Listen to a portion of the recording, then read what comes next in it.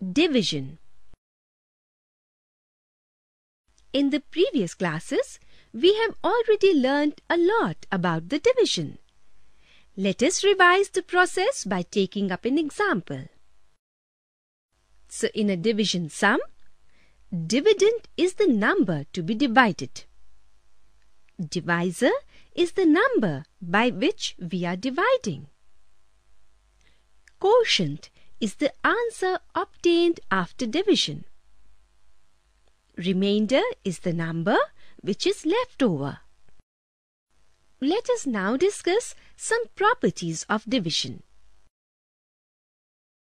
When the divisor is 1, the quotient is the same as the dividend. See the given examples.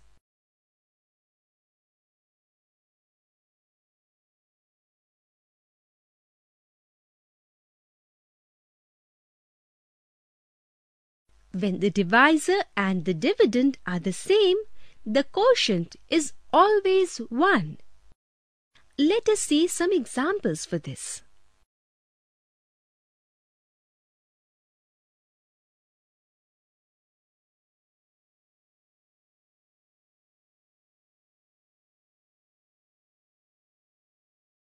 When the dividend is 0, the quotient is 0. Let us see the examples.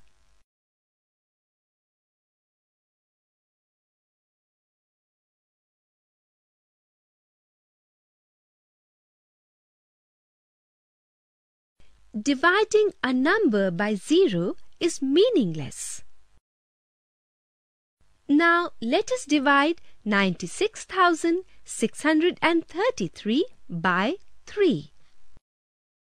First, divide 9 in 10,000's place of 96,633 by 3. Quotient is 3 and the remainder is 0. Next, divide 6 in thousands place of 96,633 by 3. Quotient is 2 and remainder is 0. Next, divide 6 in the hundreds place of 96,633 by 3. Quotient is again 2 and the remainder is 0. Next, we divide 3 in the tens place of 96,633 by 3 and the quotient here is 1 and remainder is 0. Finally, divide 3 in the ones place of 96,633 by 3. The quotient is again 1 and the remainder is 0.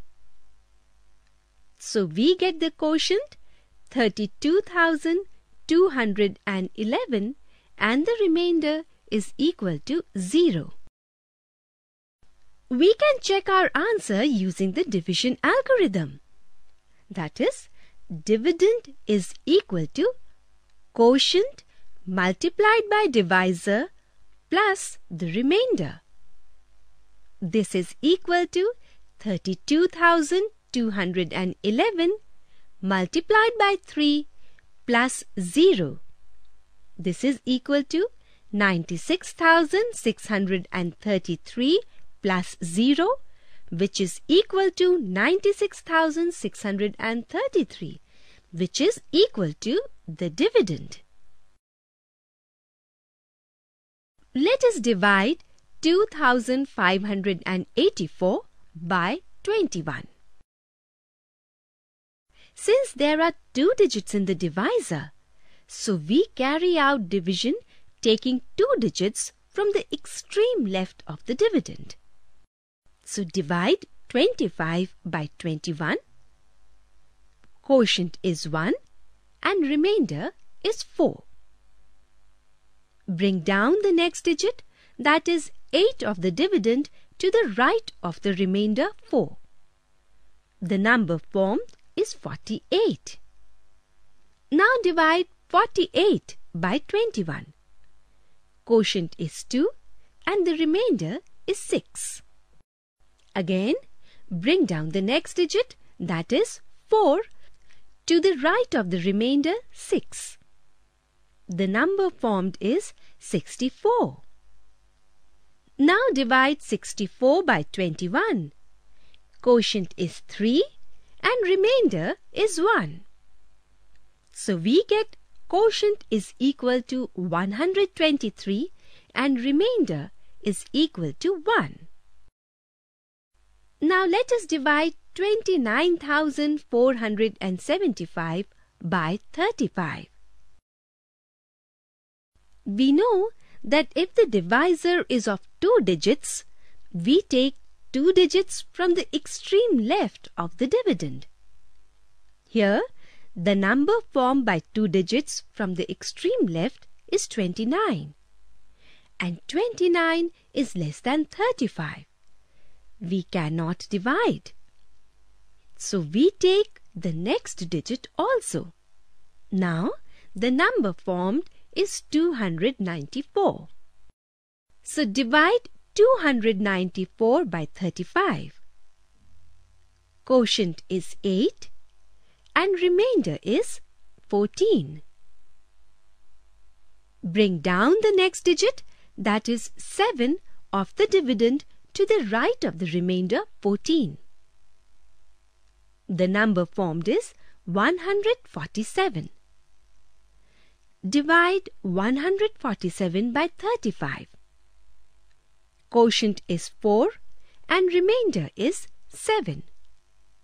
Again, bring down the next digit, that is 5, to the right of the remainder 7. The number formed is 75. Divide 75 by 35. Quotient is 2 and remainder is 5.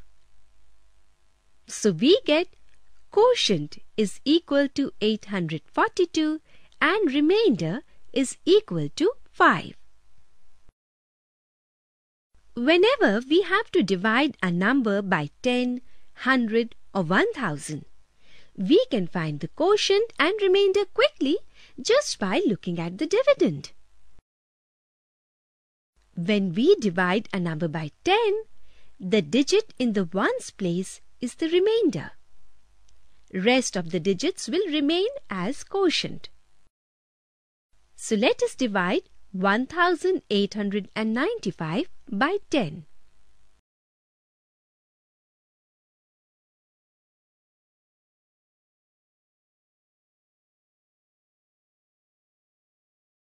Here, the quotient is 189 and remainder is 5.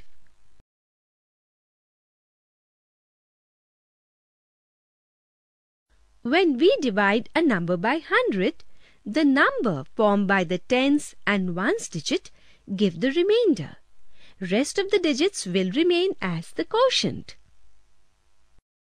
Let us divide 72,194 by 100.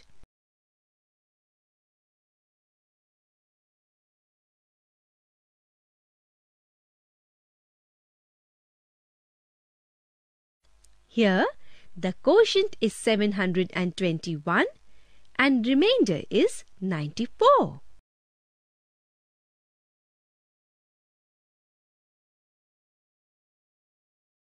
When we divide a number by 1000, the number formed by the hundreds, tens and ones digits give the remainder. Rest of the digits will remain as the quotient. Let us divide 74,806 by 1000.